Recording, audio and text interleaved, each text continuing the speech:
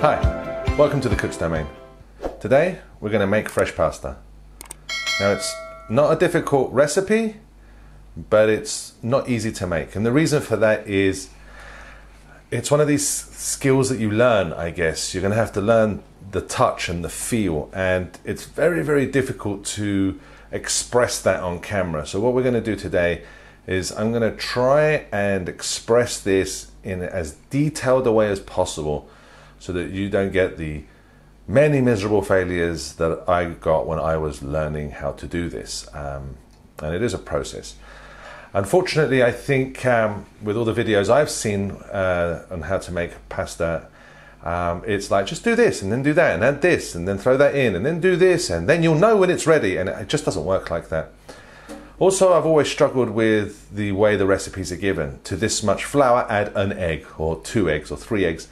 And eggs come in all different shapes and sizes and different weights. And so today I'm going to give you what I think is a recipe that works, but it's going to be a bit of a learning process for you guys to get it right. So the measurements will be exactly what you need to get this done right. And then from that, it's a learning process for you guys to figure out what it should feel like, I guess, when you're kneading the dough and getting it ready for rolling and etc. But we're going to do our best to be as detailed as possible. Unfortunately, any other video out there, I think the measurements are not very good, because whenever anything just says and add an egg, to me that's crazy. The hydration of the flour is very important with anything that you do. Anything to do with flour, in my opinion, is a science. We're coming outside the realms of cooking. It's a science. If you're not getting your measurements correct, it's just not going to come out the way that you expect it. So I'm going to give you absolutely correct measurements that I know definitely work, and beyond that, it's going to be just a learning process. But I'm going to be as detailed and as descriptive as I can possibly be with language and video footage for you guys to get this really good. Okay, so the rule with pasta generally is for like every cup of flour you need an egg or something. Firstly, we really need to stop cooking by volume. Right? It's not a good way to cook. Everything has different densities, and things like powdery things can really be packed in. So your 1 cup and my 1 cup of flour could be completely different, and this is not the way to do things. Not that I don't use volumes sometimes. If I'm using liquid or water, you can use a volume metric because you can't really compress that anymore. But other things, grainy things which have gaps with air, I mean, depending on how they're packed as you pour it in, will create different measurements. So it's not the way to do it. We want to use weight. So the weight measurement general rule of thumb is for every 100 grams of flour is 1 egg. And that sort of works. I have made pasta that way, and sometimes when I was learning, it was far too dry, and I didn't recognize that it was far too dry, and I made crappy pasta. Sometimes my eggs could be pretty large, and my mixture was far too wet, and I made springy, weird, crappy pasta. So we want to get this spot on. So here's how I do it. For every 100 grams of flour, I want 62 grams of egg. Now, if I'm only making 100 grams and I don't have 62 grams of egg, and I won't really know that until I've cracked the egg open, because the shell densities could be completely different. If I don't have 62, I will top it up. If I have too much, I'll take some out. I'll beat it and I'll take some out. So that's the way we're going to do it. So today we're going to do 200 grams of pasta. 200 grams of flour. So to that we want 124 grams of egg. So let's crack some eggs.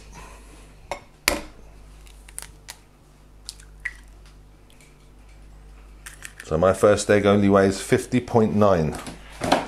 You see? That's 12 grams off. That's a lot of difference. So 2 eggs, we're at 107. So we have a rough idea that our eggs are roughly between 50-55 grams each.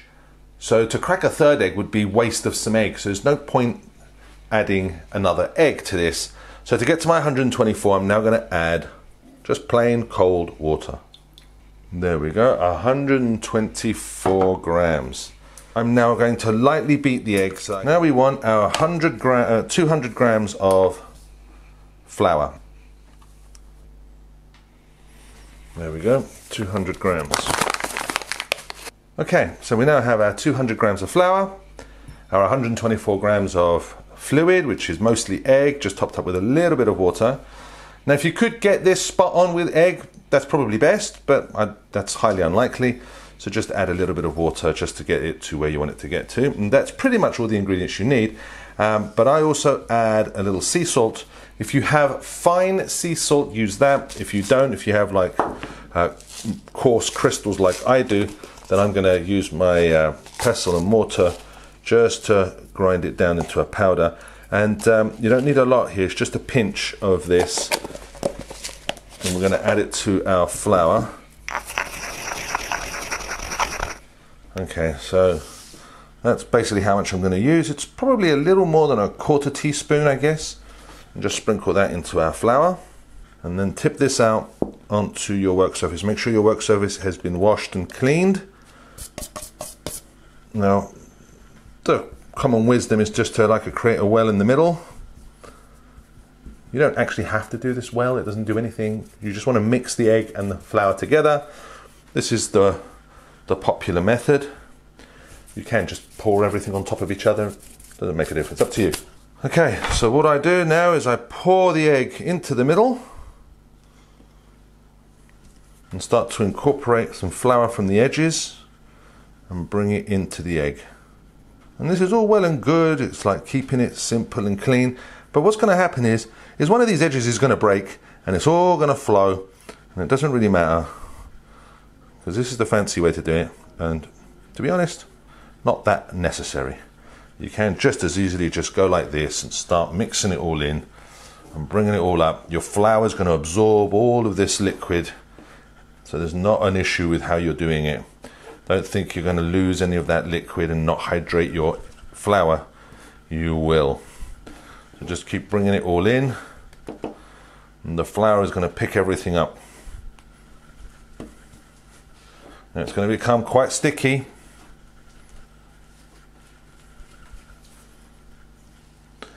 Right, I wanted to mention something about the eggs. Now, eggs are used for a number of different reasons in cooking. And when it's about emulsifying and bringing together and basically being a kind of a glue, then use the cheapest eggs you can buy. Like cakes, for example. I don't want eggy flavors in my cakes. And I find cheap eggs don't taste of anything. But I do want what eggs do, you know, that coagulation, if you will, or that bringing together of ingredients, that emulsification that it does. I want that, and all eggs do that, even the cheap, non-tasting ones. So what I do in situations like that, I buy the cheap ones that I'm happy to buy. Now, everyone has different ethical and moral concerns. I'm not going to judge anyone. I don't buy everything organic, for example. And if that is battery eggs for you, then buy battery eggs. If, though, you're just happy to buy the cheapest free-range eggs available, then do that. Any supermarket free-range egg is perfectly acceptable and tasteless. So just do that. However, when making pasta, the egg contributes flavor. And for that, I do not use cheap eggs. I actually use the most expensive and best eggs I can buy for when I want to make pasta, because the egg will definitely contribute flavor. Right, so you want to start bringing this together now. So I buy, if I can, good, nice, delicious organic ones. Not all organic are the same. Again, organic from most supermarkets are just as tasteless as their free-range ones. If anything, I would avoid those places. But if you have a local farm that does produce free-range or organic eggs, you'll find that they are far superior. Okay, so now what we want to do, we want to start bringing all this together.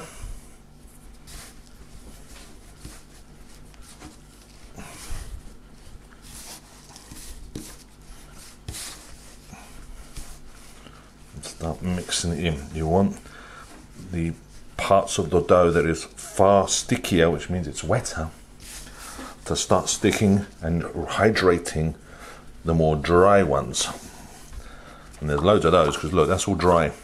But here in the middle here, this stuff is really sticky and wet. So you want to be spreading that around and picking up the dry stuff. Now, there are fancy ways to knead this, but I want you guys to understand what is actually happening here. We're spreading this out, getting to the wetter dough so that it picks up the drier dough, and the liquid will find its way through and into those.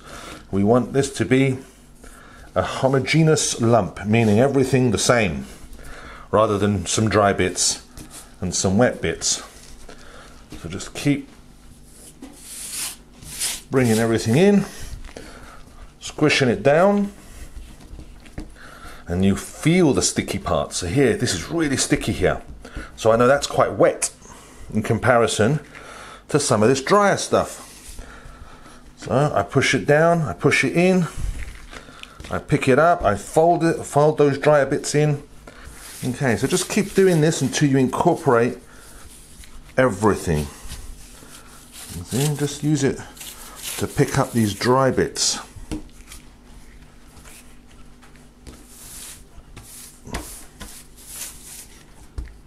And then fold those in. Okay, so once we have incorporated everything and we have this nice lump, we have something that we can work with. Here's where the hard work starts. Look at this carefully. Look how it looks. See, it's all dimpled and it's rough to our fingers, to the feeling. You know, it's and if you spread it a little bit, you can feel like little lumpy, roughy type parts. So we now need to knead. Now, kneading is very simple, right? Just basically press down and push out. Fold it in, press down and push out. Fold it in, press down, fold it. And you're going to be doing this for 10 minutes at least. In Italy, it's mostly grandmothers that are doing this. Okay, they've been doing it a long time, so their arms are pretty trained for it. And try and use something that doesn't have, as you can see here where I'm doing it, this is moving an awful lot. So I'm going to go off camera now and just use the actual counters on my kitchen so that I don't have this. And I'll come back to you and show you what this should start to look like after 10 minutes. Okay, so after 10 minutes of kneading, it's got a far smoother feel to it, but it's still not enough. So we're going to have to keep kneading a lot more. So now we're going to go into 5-minute stages until we get this where we want it. Okay, so it's been another 5 minutes and it just feels so smooth, so silky. I mean, it can do with a bit more work, but we have the other problem that we're going to be running into now, is it drying out, and we don't want that. So this is pretty good as it is. So about 15 minutes of work, that will get you roughly where you want to get. This is feeling really nice. Now, we need to wrap this up tightly with plastic wrap, cling film as we say here, or saran wrap as some people seem to call it. Whatever you call it, we want to wrap it up in this stuff tightly. We do not want this to dry out. And we're going to put it into the fridge for 30 minutes for it to relax and do its thing before we use it. Okay, so after our pasta's been in the fridge for about 30 minutes or longer, you know, doesn't matter if you leave it longer. We can now take off the cling film.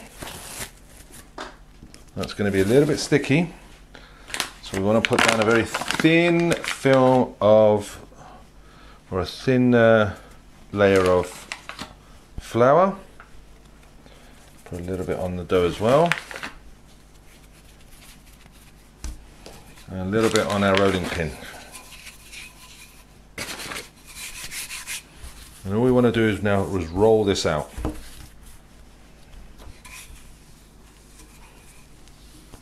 And we're only rolling it out so that we can make it thin enough for it to pass through our pasta machine. Now, it is possible for you to just keep rolling this out yourself and cut your pasta ribbons, shapes, whatever. But personally, I prefer to go through the machine Okay, and that's good enough. All I want to do is take a knife, cut this down the middle, so I have two strips that I can now then pass through the pasta machine. Okay, so I've got my two pieces that I've split. This one I've put back into cling film because I want it to not dry out. And we'll leave that to one side while we work with this piece. So all we have to do is set our pasta roller to the biggest setting, which is number 1, so it's the widest setting. And we're going to run our pasta 2 times through number 1.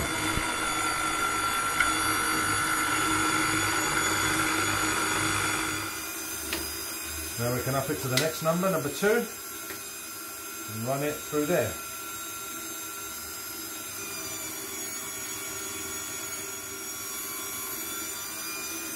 Okay, now it's got quite long, so what I do is I fold it in half, squish it down on itself, so I don't get any separation. And what this does now is it's going to help giving it more strength, so it's not soft and mushy. So we need to go back now down to number 1 and run it through number 1 again.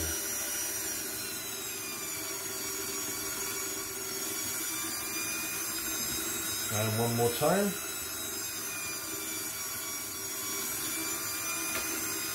Now we can run it on number 2 again.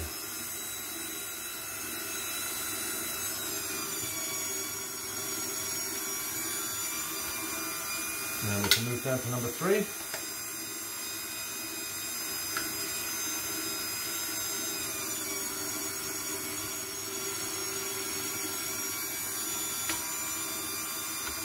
Number 4.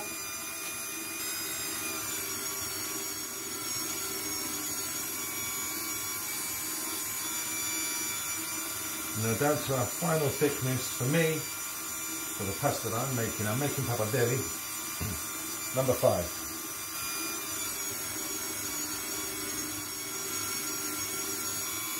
And there we have it. That's ready to be cut. Okay, so once we've rolled it out to the thickness we want to give it a light dusting of flour. And we want to spread that along the entire thing. So just put it on there and start spreading that. This is going to help it not stick to each other when we come to cut it, and also when we're trying to dry it. So spread that flour all over, and then we can now turn it over. Do the same on the other side. Just a little sprinkling of flour.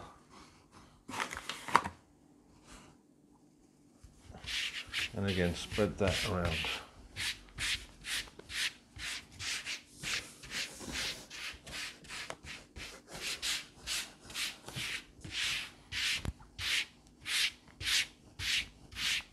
We just want to roll this up so we can create our pappardelle strips, but if you're making fettuccine, tagliatelle, whatever it is you're making, the method is the same, you're just making it narrower.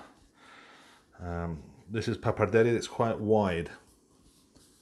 Let's just roll this.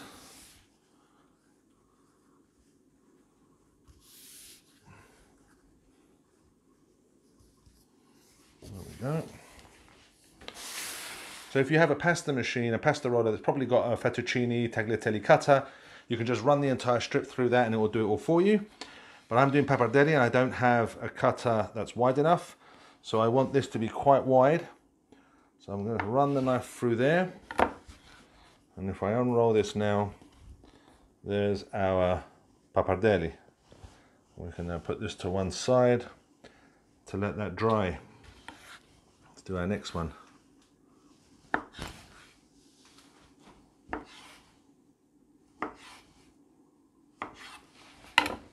And don't forget to unravel.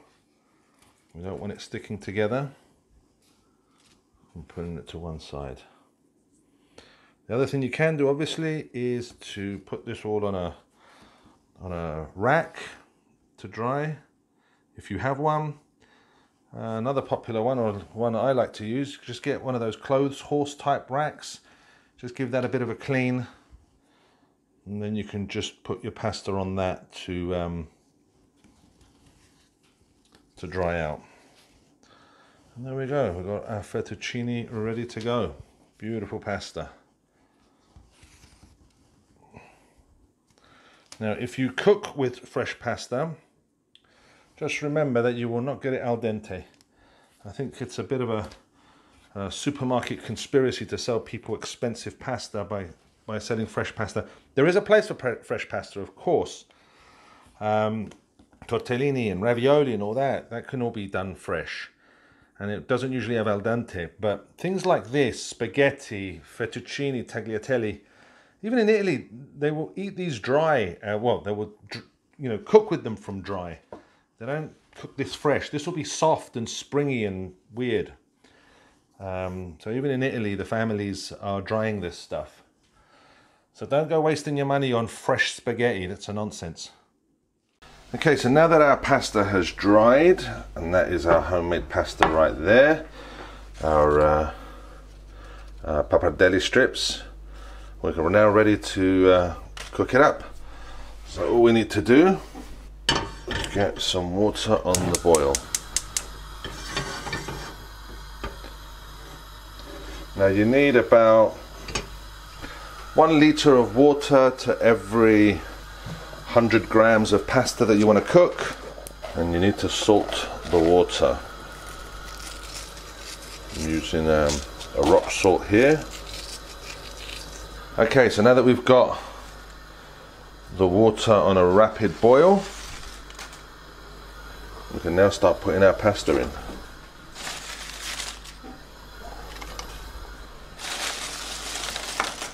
Now I'm trying to be as delicate as possible because I don't want to break the strands.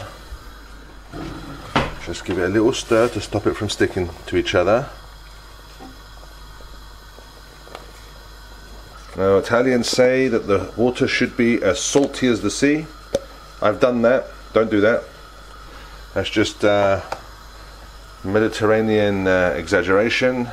Italians are like Greeks, I guess.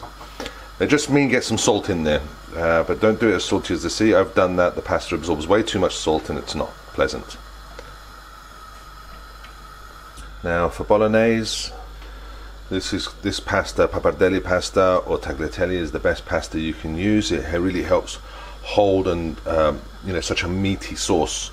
Spaghetti is really for very delicate sauces, like white wine cream sauces, carbonara. It's okay with Alfredo, oiled garlic type sauces.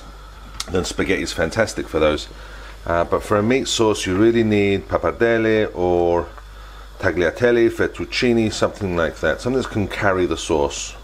Pasta is ready. Now we want to start using it immediately. So I'm going to move it to one side. Bring our pan back. So now we can start finishing this off. So what we're going to do is add a couple of spoons of our bolognese. Put that in the bottom there. Turn the heat on to like a medium heat.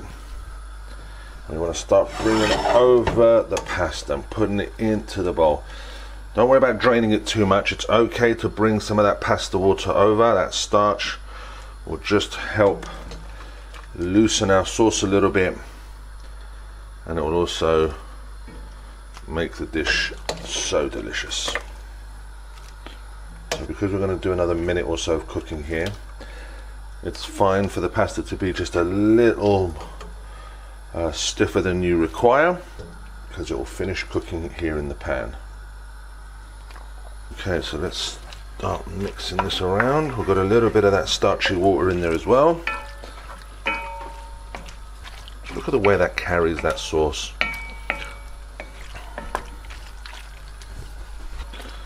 And there we go. I think this is ready. We can now serve. And there we have it. A beautiful plate of pappardelle pasta with our bolognese ragu. All we've got to do now is try it and see how good it is. Now, before we do that, we want to add just a little bit of Parmesan cheese. So start giving that a little scraping here. Let's give it a go. Oh God, I'm looking forward to this. Especially the pasta.